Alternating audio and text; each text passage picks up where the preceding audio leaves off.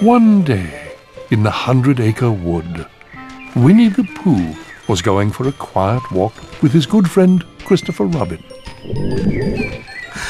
Oh, bother. There's a rumbly in my tumbly.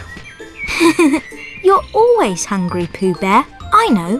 Why don't you try thinking of something besides your tummy? That's a very good idea, Christopher Robin. Now, I wonder what else I could think about. Well, you could remember some of your favourite times. Oh, yes. Now, think. Well, I think my favourite times are always the friendliest times. And birthday parties are very friendly indeed. And so, to forget his hunger, Winnie the Pooh decided to remember a few birthday parties by looking at his friends' birthday scrapbooks. Here you are, Piglet. Oh, a broom! How wonderful! Now I can sweep my house from top to bottom. And I shall help you, Piglet. Then your house will be the perfect place to have the perfect birthday party. And indeed, Pooh Bear remembered that Piglet's birthday party was one of the most perfect ever. Happy birthday, Roo! Tigger! Pooh! You're here! Well, of course we are, little Roo. And we got here just in time for me to teach you the whoop-de-dooper bounce. Oh, Tigger! That would be the best birthday present ever! And indeed, Pooh remembered that Roo's birthday party was a great success. How wonderful, dear. You've gathered all the costumes.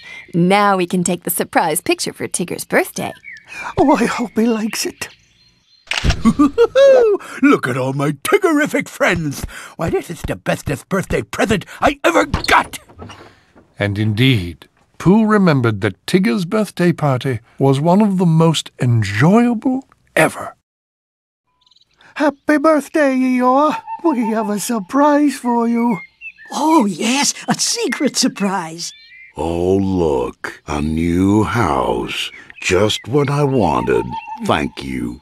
Oh, you're very welcome, Eeyore. And indeed, Pooh Bear remembered that Eeyore's birthday surprise was one of the best ever. Oh, look, I found the treasure, and it's honey. Oh, how very yummy. I shall share the honey with all of my very good friends at my birthday party. And indeed, this birthday was Winnie the Pooh's most delicious birthday of all. Hello, Pooh Bear. Now, how is that rumbly-tumbly of yours? Much better, thank you. You see, by remembering all the birthdays we celebrated, I forgot to be hungry.